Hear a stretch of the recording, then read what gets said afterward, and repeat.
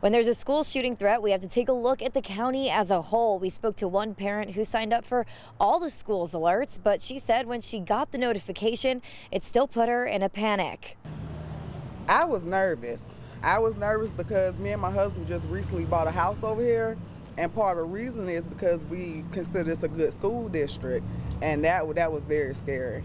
Victoria Graham has 3 kids in 2 different Grovetown schools. She makes sure she is in the know. We on everything they got. So alerts, emails, text messages, class dojo, we on all of it. On Wednesday, she received a phone call and a text that Grovetown City Police responded to a report of an adult who made a threat to an area school.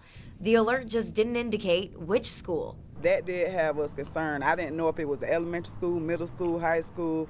So we took her questions straight to the top and asked Assistant Superintendent Penny Jackson what they knew at the time of the report. Because at the time, that's the only information we had, that there was a school in Grovetown that had been part of a threat made by an adult off campus.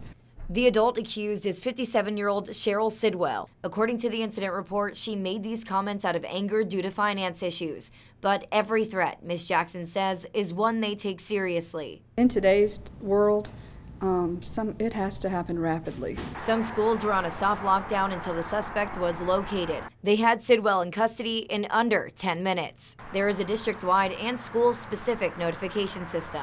This was area-specific, so they didn't use a district-wide channel. Ms. Jackson says it's important for parents to make sure they have correct information logged into the system. We get yearbook alerts, we get all these different fundraising alerts we get, and you know, they might be annoying at times, but it's the times such as that you don't want to turn off communication. I feel like they've taken all the precautions they can take. It's just, you know. If you're a parent who has a kid in the Columbia County school system, you can get in touch with your specific school to see how you can sign up for their alerts. In Columbia County, Jenna Kelly, WJBF News Channel 6.